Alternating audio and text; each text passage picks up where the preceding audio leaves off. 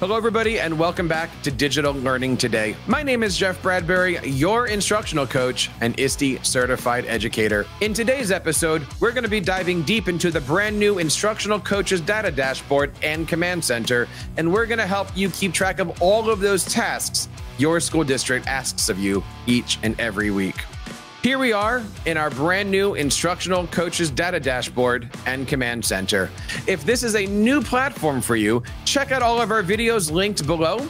And to get your copy today, head on over to teachercast.net/store and you can download your copy from our online store today. The first thing that we're going to do is we're going to click on procedures. Now, procedures in our instructional coaching world are all of those things that we have to keep track of. Perhaps our administrator says, hey, here's a project. This is a great place where you can list step-by-step instructions. You can see here we have a complete procedures handbook that you not only can create for yourself, but also share with others. Over here, I have all of our procedures and processes and also dates to when we recently updated these procedures. Let's create a brand new one today. In order to do that, I'm going to click on the blue button that says New. Over here, we're going to say how to use the copy machine. Now, again, this could be everything from how to use the copy machine to how do you add a video in Google Slides to how do you use artificial intelligence for a specific application. Anything that you have. Coaches, let's face it, this is a great way to create things and then share them out as links in your weekly newsletters. I'm going to click here on Procedures Template, and I've created a template where I have our description, a set of directions, and then also where we can get help and support.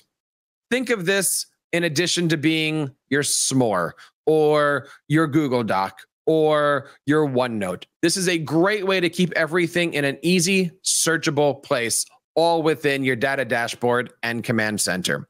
So in order to do this and bring that to that next level, I'm going to click up here and add some metadata.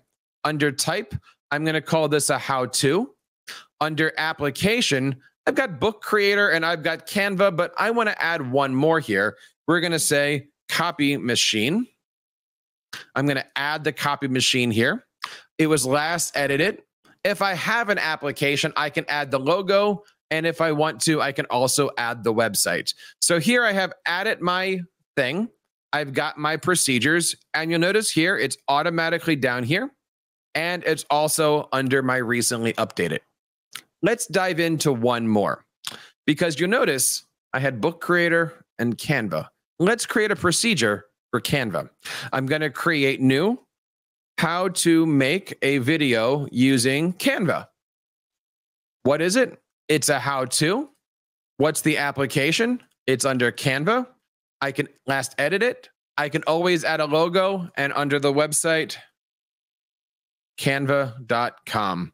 Now, again, if I want, I can use that procedures template, or I can always create a brand new template here, and I can have that to use over and over and over.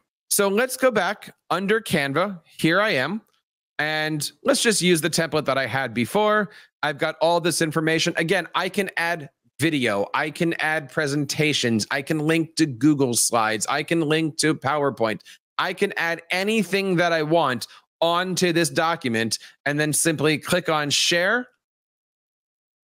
I can publish this, or I can add a link and I can share this directly with other people. We're going to talk about publishing in a different video in this series. Now, here you have all of our procedures. Now, we mentioned Canva. Where does all that come in? You'll notice down here under applications, I have Canva. If I click on this,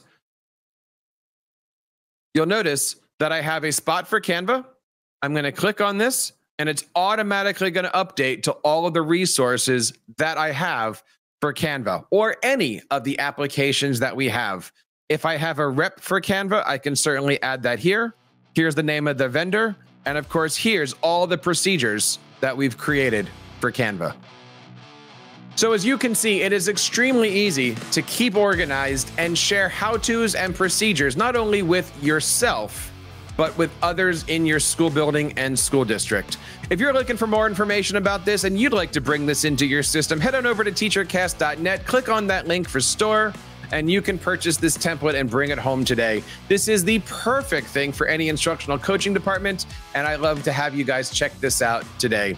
On behalf of everybody here on the TeacherCast Educational Network, my name is Jeff Bradbury, your digital learning coach and ISTE certified educator. Keep up the great work in your classrooms and continue sharing your passions with your students.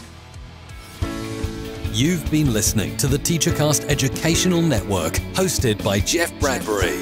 Please reach out to the show with all of your questions on Twitter @TeacherCast or online at www.teachercast.net. Be sure to subscribe to our podcast so you don't miss any future episodes. And please take a moment to write a review in the App Store.